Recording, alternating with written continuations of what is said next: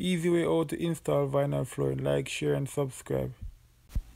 Hey guys, so if you are doing vinyl flooring for the first time, the basic thing you need to know is vinyl flooring have grooves and joints, and you need to place them in the right joints for them to work. For example, vinyl flooring like a puzzle, so you have to put them in the right places for you to get the picture. So it's the basic thing you need to know, and sometimes you need a mallet to close the joint.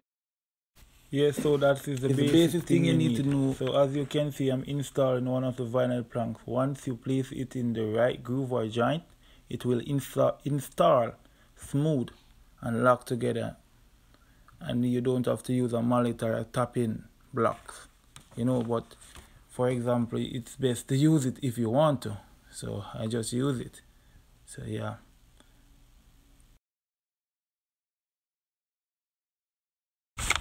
Yeah, so these are the basic steps you need to do when you're doing vinyl flooring. And you're also gonna need some tools also. I hope you guys learned something from this video. Step by step, we give you guys how to do the vinyl plank.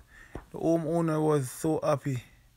The customer was so grateful. We did the floor in record time, So like, share and subscribe to my video.